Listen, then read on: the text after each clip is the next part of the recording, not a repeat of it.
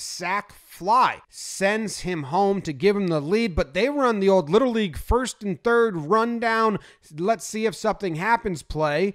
They're bad, so maybe they think that's going to work out better than a sac fly. They trickaroo him, replay, the gang gets together. He's got an easy out here, caught stealing.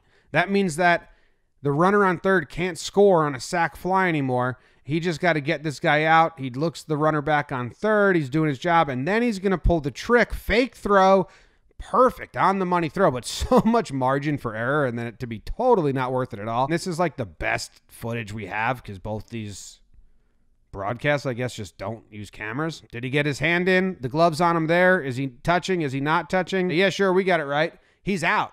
Yeah. The next pitch is a little bit of a pass ball. So if there was a runner on third, he might have scored. And a coach pulls him aside. And I'm wondering if he's saying, hey, man, real cool play, but probably not worth it